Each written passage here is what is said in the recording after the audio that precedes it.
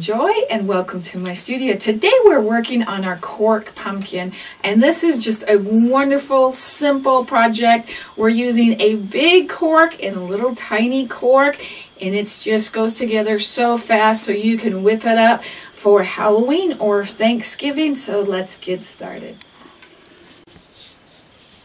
So our big cork, and like I said, I have a limited number of these at miriamjoy.com, so make sure you get yours right away. But I love the look of these, and I found them, and I said, I know there's so much potential in this, and I just think that this is so cute. So we're not going to change anything on him, but for his stem, we're going to use a half of a regular wine cork. And all I did was take my serrated knife and cut it in half, and then use 1/2 for that. So we're just going to, we also have the little corks at miriamjoy.com as well, but we're just going to take our pumpkin now and any type of acrylic paint. I can't tell you how many times I get the question, what type of acrylic paint? Any type of acrylic paint. I picked mine up at Walmart. There are better brands that cover, but for this one you don't necessarily want it to cover as well. I'm just going to use a base coating brush. I have put it in my water and dried it off just so my paint doesn't absorb into it. And I am just going to paint my whole cork orange. You could use whatever type of orange you wanted. If there was a different type of orange that you like, or pumpkin, you can do that as well. You may have a pumpkin color that you like, or you may have a deep orange. It is really up to you, whatever you think that should be. If you have one of my dry boards, you can paint all of the sides at once. If not, you may want to paint around the sides and then do either the top or bottom, let that dry, and then do the other sides. So we're going to go ahead and get that all painted up for you. I think that one coat is just enough, and I don't go back and fill these holes in. I love that look that it has, so I'm going to leave it just like that. I'm also going to just take a medium brown. I've got the nutmeg brown. You can do a dark brown, whatever you prefer. Again, this is going to be totally up to you, whatever color you really like. And I'm going to do the top as well, and we won't have to do the bottom. I'm going to let those dry really well, and then we'll start assembling or adding our other colors to it. Now that my paint is all dry, I'm going to do something a little bit different than I didn't do in this one.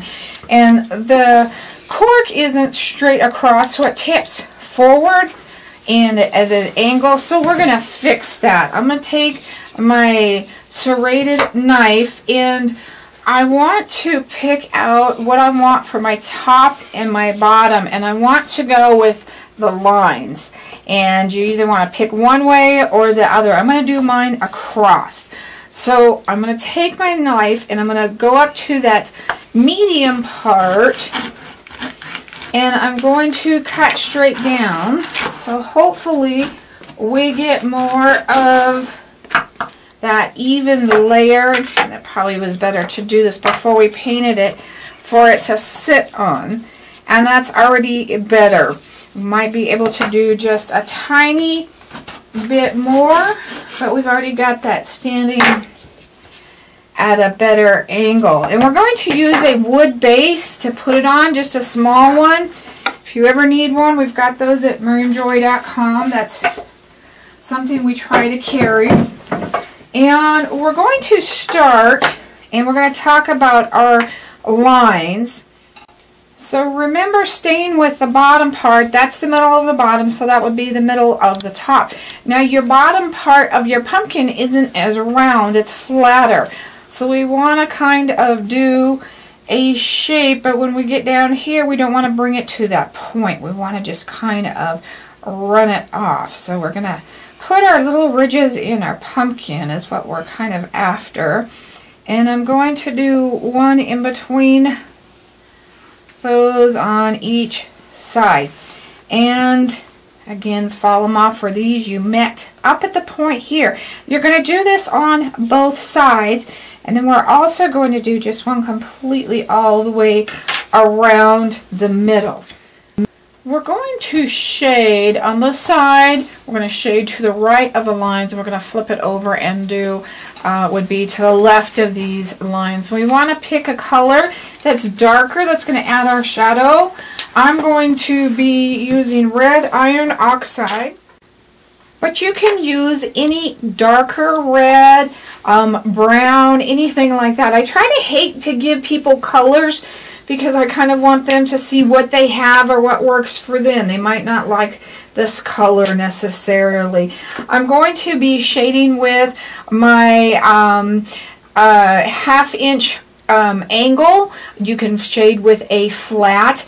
I do have a video on how to shade that goes into a little bit more detail, but I'm going to dip it in the water, just pat it on both sides of my napkin, dip it into my paint about halfway or less, and then we're going to be blending this out, and you should go from one solid color to no color. You should not have paint all the way through your brush.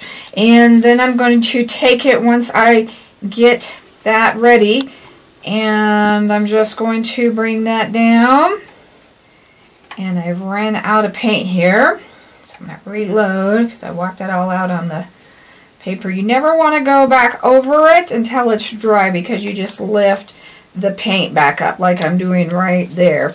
So I'm going to go ahead and do this on the side. Now, just remember, this is not supposed to be a perfect project. Don't overthink it. Don't worry about it. This is just supposed to be a fun holiday decoration. So just go with the flow, and remember, nature isn't perfect, and neither should we be. And just put it on. Do the front and the back.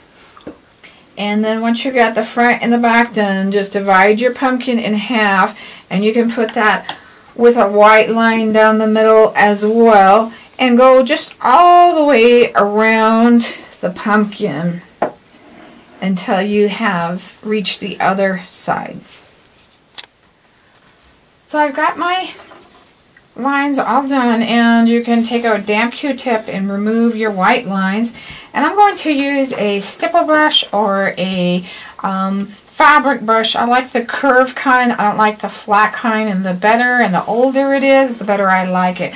I'm going to be using like a straw color. This is Empire Gold, but any kind of yellowish brown color, and we're going to pull this out. We're not going to go directly into our paint.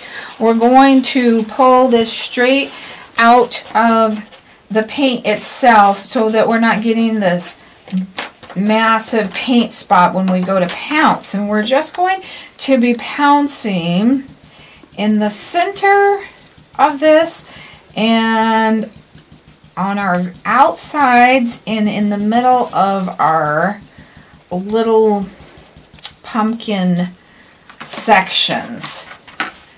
Ridges, I guess, is what they'd be called. So kind of where your highlights would be if the sun was reflecting off of them, where your highlights would be opposite of your shadows. Now on these edges, I'm just going to pounce right directly on those. This is going to be a personal opinion, whether you like a lot or a little. So that's going to be totally up to you. And sometimes when it dries in, it's a little bit lighter, so you may think that you need a little bit more. So what I'm going to do is I'm going to flip this side here, and this side will also be a highlight. So here is our crease in our pumpkin. So I'm going to have a highlight here and a highlight here. So on both sides of our pumpkin. See how I picked up too much there because I was in a hurry.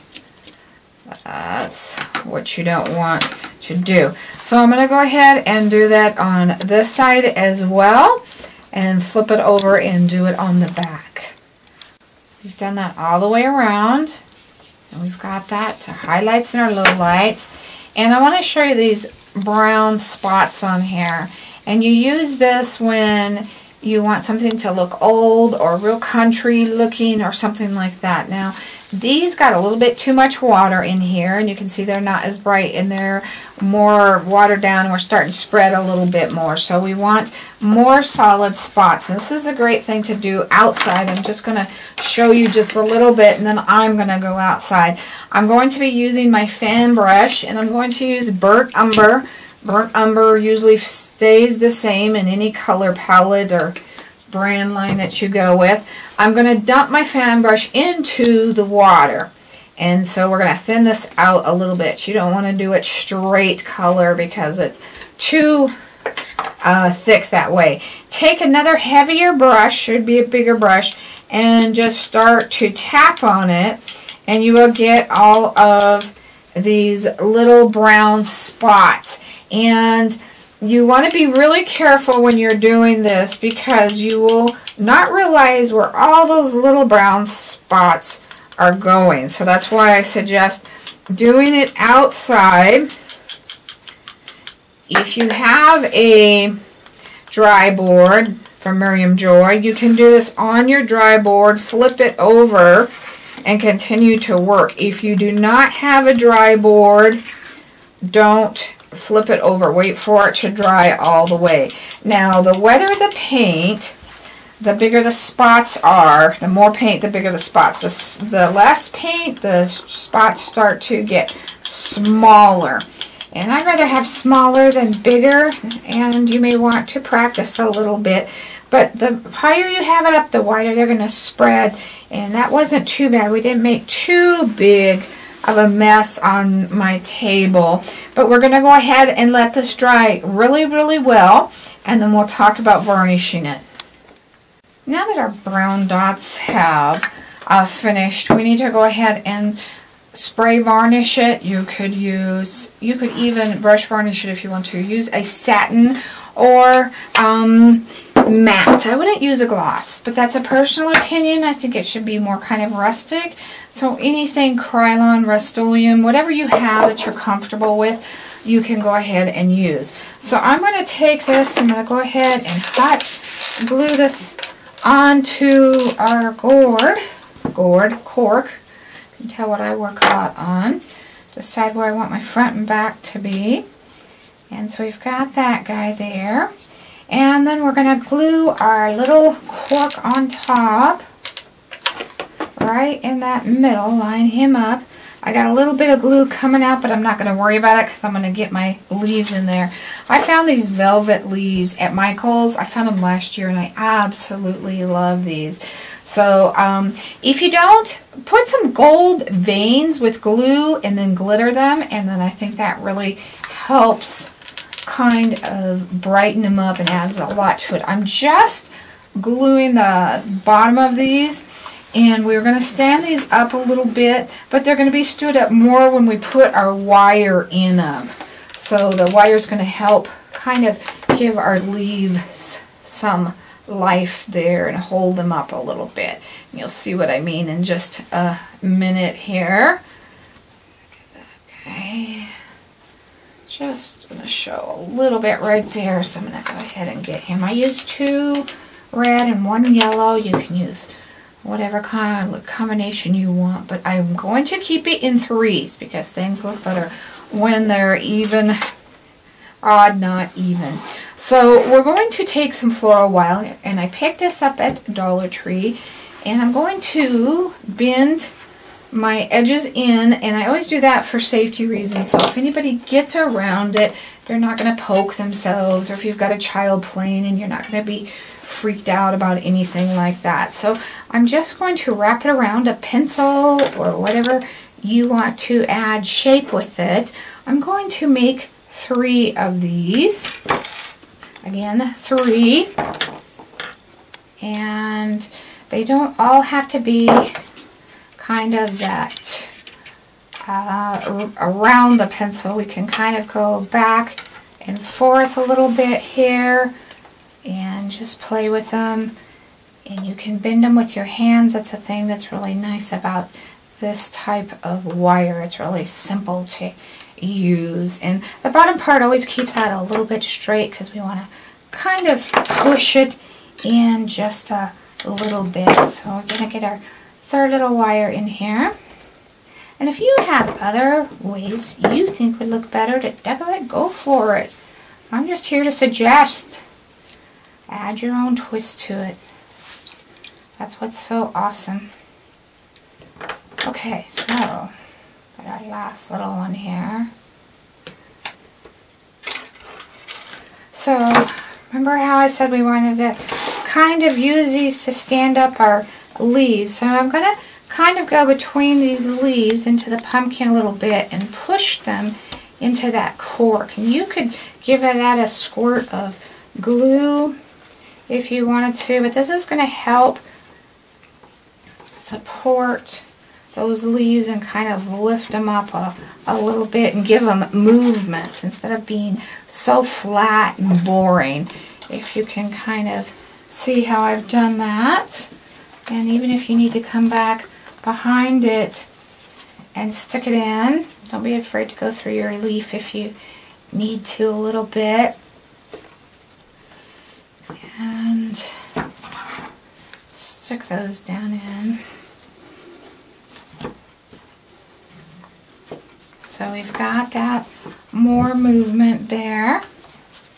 And you could even glue like that guy up there a little bit if you wanted to as well. Just so we're starting to get some movement. They're not all flat. And I'm going to do this last little guy kind of up front a little bit. I just think these are so simple and wonderful. I would love to have one for each person at the table. Guess you wouldn't want that many people there if you did that, but just something kind of different. You also could poke this with a bead reamer or something to make that go in a little bit easier as well. So anything like that to kind of help. And then I just put some little guys in. You could use a little piece of the garland, or I'm going to use some little berries here.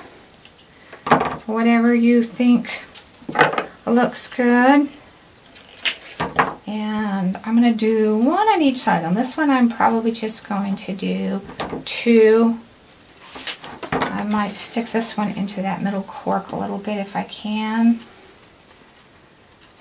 Or we might just glue him on a little bit there and not quite worry about it quite as much. You could put a little raffia bow right there, and I think I might do that. A little, I put in one at the bottom, so maybe I'll put just a little one there as well. Make this guy a little bit longer here, make him turn up. You could put a third one in that back if you think that it needs it. That's kind of a personal opinion. And like I said, I think I'm going to put a smaller one there, but I'm going to glue one at the bottom as well. But really, that is about all we have to our little cork pumpkin. So wasn't that a lot of fun? Make sure you come on over to miriamjoy.com. We've only got a limited supply of these corks, and they're just going to brighten up any Thanksgiving table. So visit us at miriamjoy.com for lots of other fun products as well. Thank you. God bless.